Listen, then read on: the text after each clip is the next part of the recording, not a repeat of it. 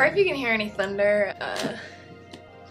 I live in Florida and it's raining pretty much all the time here. Hope that doesn't bother you. So anyway, sorry. Hi, my name is Julia, aka Makeup and Mystery. In today's video, I'm going to be doing a look using this palette. It is called Persephone Goddess of Spring Eyeshadow Palette, and it is by the brand Park Avenue Cosmetics. This palette was sent to me.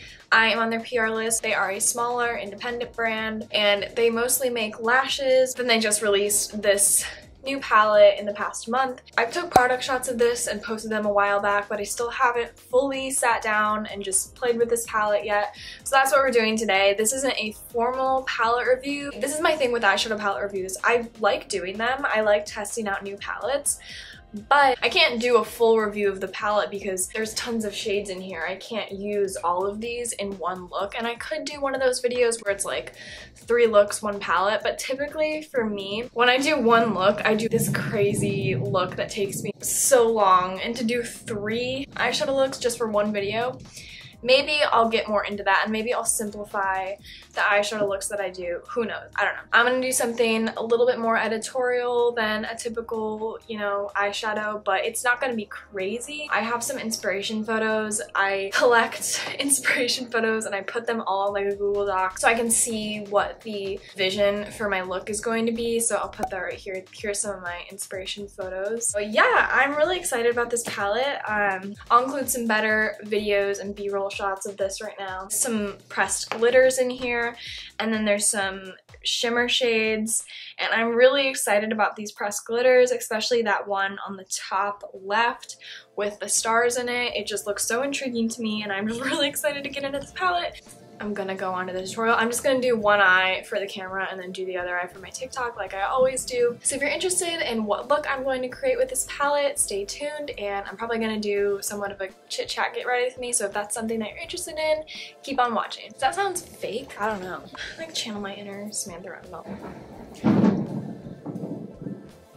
For this look, I'm thinking of doing one of those where you kind of blend it into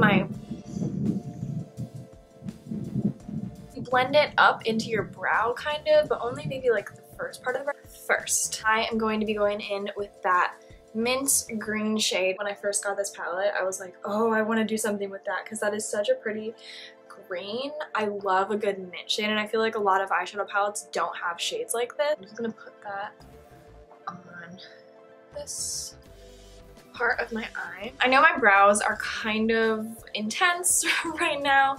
I still haven't figured out the perfect brow shape for me, and I'm like bouncing back and forth between which products to use, and I don't have a specific brow routine right now. So yeah, I'm still figuring that out. I was really liking the soap brows that I was doing, but those take so long to do. I don't have a specific idea of what I'm doing with this look, but I kind of have a general shape. I just don't know where the colors are going to go. I got this comment a little while ago on TikTok, and someone was like, I don't even know how it was phrased, but they said something like, your brows annoy me. And it was in a video that was a makeup compilation, so it was just a bunch of different makeup looks, and my brows looked pretty different in each makeup look that I was doing in that video. So I replied back and I was just like, what do you mean? I have a lot of different types of brows in this video, so which one are you talking about? And then they were like, no, it's like the overall shape of them that I don't like. And I'm like, well, then I can't really fix that. That's just how my brows are arched. I have my own issues with my brows, and I don't even know who commented this. They probably didn't even have a profile picture. Can't do much about that, so I don't know what to tell you, man. I am going to go in with this kind of mauve-y shade in the palette. This shade right here. It's like a purpley kind of red. I'm going to put that on my crease, but not the outer part, but like the mid section right here. I think it's a really good mix of mattes, glitters, and shimmers, because sometimes it annoys me when makeup palettes are all shimmers, or I mean, I like an all matte palette though. That's the thing. Like, I would rather have more mattes than shimmers. I don't know. Actually, I'm not completely sure about that, but sorry, my room, I mean, I have a window right next to me. I film in my room at my desk where I do all my stuff. I would love to have a full-on makeup room and like a full makeup studio. Wouldn't that just be awesome? That's my goal. Like when I'm older and when I live on my own and live somewhere that's not expensive rent, I'd love to have my own makeup studio, my own prop studio, my own costume room. I mean, this would all be like in one room, not like one room for each. But after that purple shade, I'm going to blend a lighter shade. I'm using this peach shade and I'm just going to be putting that on my brow bone just to blend that purple up into my brow. I've never seen a color story like this, so I think it's their first eyeshadow palette too. I think this brand, Park Avenue Cosmetics, I think they have, well, I know they have lashes because I've tried them, but I think they also might have lip products. I don't know what kind of lip product. It might be a liquid lipstick, but I'm not sure because I've never tried those. There are these three pinkish, orangish kind of peach shades. I mean, they are a little bit different, but it's that one, and that one. They're all very similar. I mean, I love that kind of shade because as you can see, it blended perfectly with the other one and it was a really good transition shade. But they are very similar, so that's one thing to note. Now I'm taking that blue matte color. I don't have a lot of shades like this. It reminds me of the Blue Velvet blue almost. So I'm going to be taking that blue and winging it out. Okay, so the thing with doing these looks that have a ton of different colors in them, you gotta kind of be very, very light-handed at first. When you're using a lot of different colors like this, the colors can get muddy together very, very easily. So I just try and use a tiny little brush, like this is how small the brush is that I'm using, and I just try to be as light-handed. Even with this, there's a tiny bit of fallout.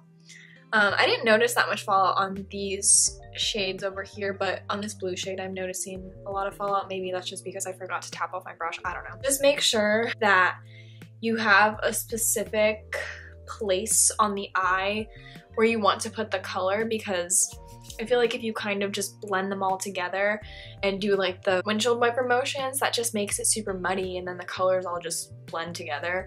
And the point of me using all of these colors is so you can see all of them. I saw this look today. The makeup artist Blonde Taki, she actually, I'm gonna review her palette. I've used her palette a couple times. This is her palette. Anime Dreams is what it's called. Anyway, I'm gonna be doing that, a review of her palette next with Lunar Skies Cosmetics. I saw a look that she did recently and it was so cool. It was like no eyeshadow, hardly any eyeliner. There might have been like a little bit of eyeshadow at the beginning, but it was mostly just gems in the shape of like how you would do kind of graphic liner. Oh my god, it was so pretty. I'll put pictures of her look. Follow her because she's like such a talented makeup artist and every look that she does I'm obsessed with. I thought that was really cool because I had never really seen looks that were like that, where it was just like all gems. I'd seen looks that are like eyeshadow and then you put little gems like the, you know, Euphoria style. I don't know, I just really like this color story. I have never thought to put these colors together, but since they're in this palette in front of me, it's like perfect. I'm not completely sure what shade I'm going to use on the lid, but I'm definitely going to use one of those pressed glitters. Y'all are sleeping on these indie brands. Oh, I forgot, I have a code with them. It's just Makeup a Mystery. I think it's 10% off. If you're interested in this palette, I have that code. I'll link everything down below like I always do. So for the lower lash line, they have this kind of teal shade right there. This is really fun. I haven't really just sat down in a while and played with makeup. What I really love doing is just blending eyeshadows and playing with color. Like, that's really all I want to do. These colors are very mermaid-like almost. My hair is very kind of mermaid pastel. This palette would be good if you were going to be doing a mermaid look, which I haven't really done any looks like that with like the scales and all the little details. I've never done a look like that. Maybe I should. So I did the other eye and I added a little bit of shimmer on the outside of like this whole little thing that I got going on my brows. So I got this idea to do this technique from their account. Is called Twin Tutorials. It's like these two sisters, and they both do makeup tutorials, and they have a YouTube channel. I'll link their YouTube and I'll put their Instagram right here. I love their content a lot because they just do very like colorful and creative looks, similar to the looks that I want to create. So I was watching one of their YouTube videos and she put the NYX glitter primer on instead of using like a base, you know, or like a concealer base for the glitter or for the shimmer to cut your crease. So I'm gonna be doing that today. I've never tried any of the eyeshadow cut crease bases, like the P. Louise ones. Like I've never tried any of that stuff. Not that I'm against using those, but I've just never, I don't know, I just usually use concealer and that works pretty well for me. Thinking about just going in with my finger and just like putting glitter on my lid, but I do like the precise shape of it a little bit better than just randomly putting it with your finger. I think this glitter, this pressed glitter, would work even better if you were putting it on your finger. I did a little bit using my finger on this eye, but I had to use a tiny brush to get kind of these areas closer to the crease. So yeah, just trying to get a shape. It doesn't have to be perfect because it's glitter primer and not concealer, so it's not as intense. Now I'm going to go in with two glitters. The first one I'm going to go in is this hot pink one right there. I'm just going to be putting that on the outer crease like I did right there. I'm taking a tiny little brush. I don't know, I think this is a paintbrush. Just slowly packing that on. It takes a little while if you're using a small brush like this one. I've been listening to Bruno Mars' old music, which I used to love Bruno Mars. I mean, he hasn't really released anything in a while. I think 2016 was the last time. And honestly, I feel like that was such a good year because I was just so obsessed with that album at the time. His old music is so good though. Like I'm listening to all of the old songs that, you know, used to be popular and I haven't heard them in so long. So even like the really popular ones like Gorilla, I always loved Runaway Baby. That one was so good. Oh my god. Even like When I Was Your Man, that one was so popular, but like I haven't heard it in a couple of years. So it hits different when it's like a really popular song that you heard that was so overplayed a couple of years ago. But now listening to it after I haven't heard it in a while, it's just like, oh my god, I love this song. This is a good song. I was, I'd say like 11 to like 16 during like the Bruno Mars era. Now that I'm a little bit older, I mean, I'm almost 21, I feel like his music, I just appreciate it maybe a little bit more than I did when I was 12. I don't know. But I guess if you're like my age, maybe re-listen to Bruno Mars. I feel a similar type of way how I feel about his music, the way I feel about The Weeknd's music, even though they're completely different artists, you know, but they have a similar vibe, so I don't know. I'm also going in with this light pink glitter right in the center of the palette. I'm just going to be tapping that over the pink glitter that I just put down just to make it, you know, a little bit more not so hot pink, and it'll blend it into the other glitter that I'm going to be using. Normally I wouldn't use this many glitters on the lid. Since I'm trying this palette out for the first time, I just wanted to go all out, and that's what I always do when I do these type of looks. But I really like the shape that I have going with this look. But back to Bruno Mars, I don't know, just Versace on the floor and Too Good to Say Goodbye. Those songs, I mean, I was obsessed with them when they came out too. There's just something about those songs. I mean, it's very like 80s kind of vibe, and that's how the Weeknd's newest album kind of felt. It was very 80s influence. I am going in with this white gold star shimmer glitter. I mean, there's little stars in here which don't apply super easily. I think the stars, they're just so big, and I'm putting this on such a tiny area of my face.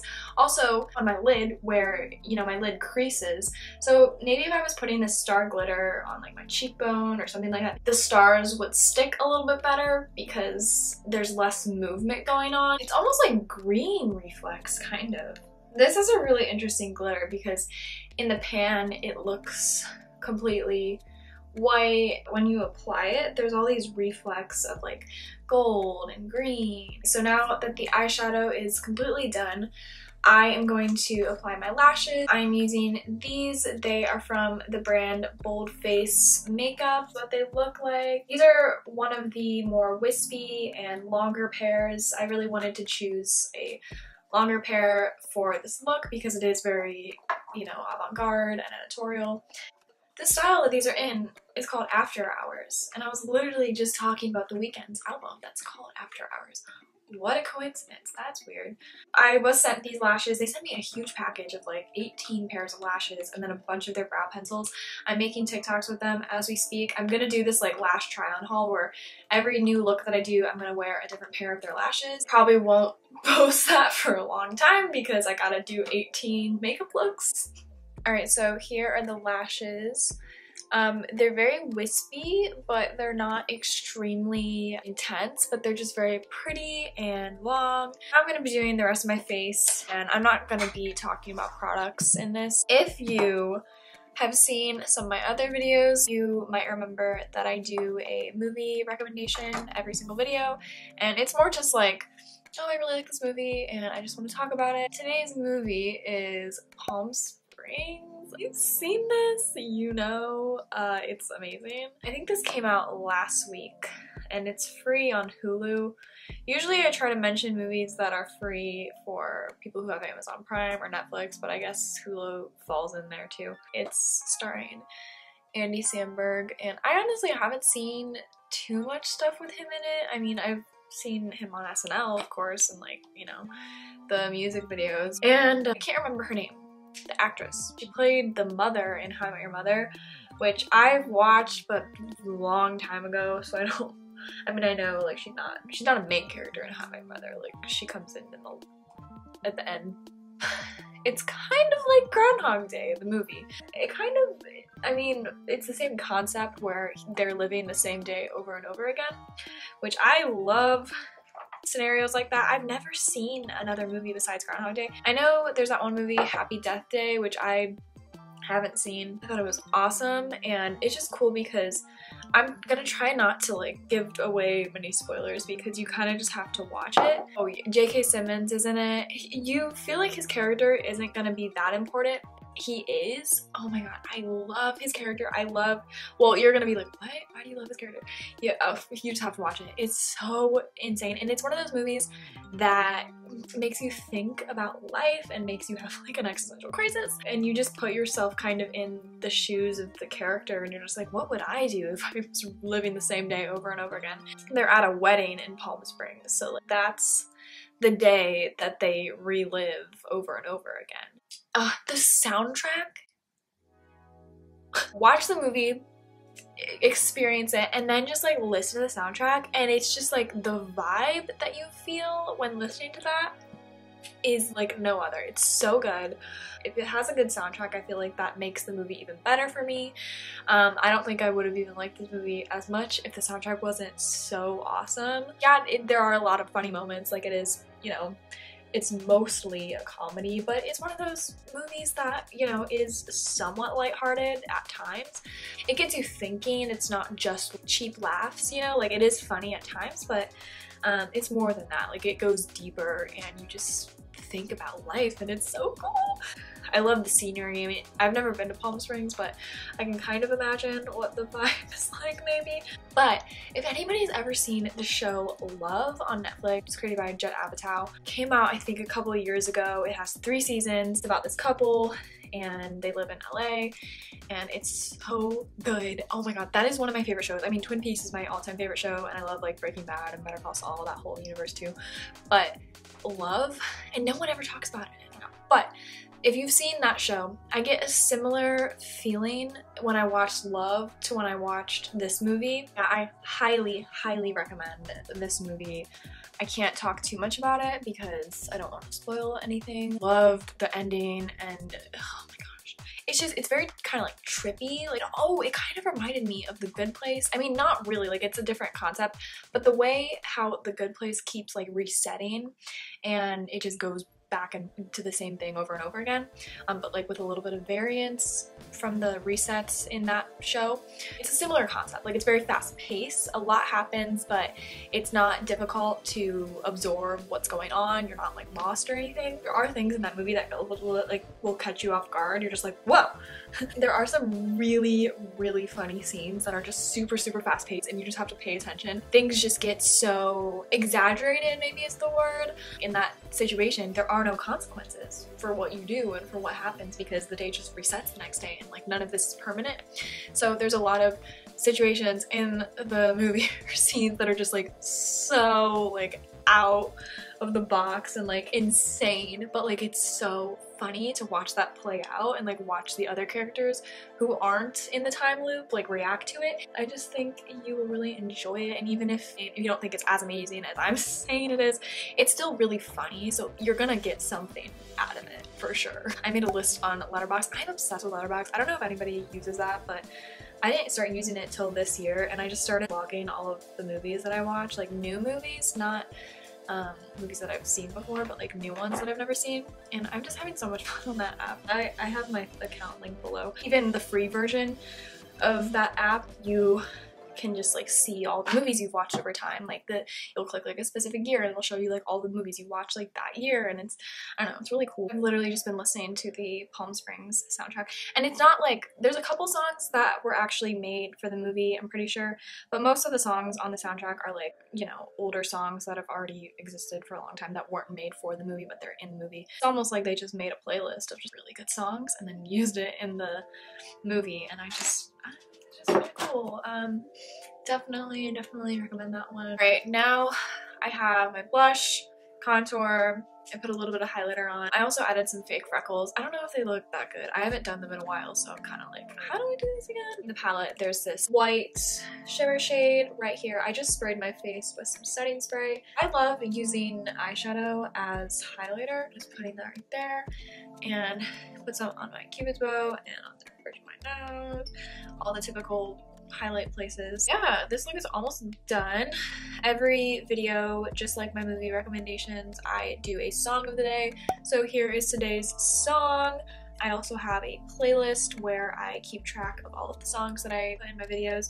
So if you want to check out that, I also have I've been loving making a Spotify playlist. So if you want to check out some of my playlists, I don't know if I have the best music taste, because sometimes it's kind of basic, but I feel like I find some cool music. I feel like a lot of my music taste comes from certain movies that I really like. Now I'm just going to finish this off with lips. I am using this lipstick. It is from Colored Rain. It's in the shade Charmed. Just a regular lipstick, just a normal lipstick shade.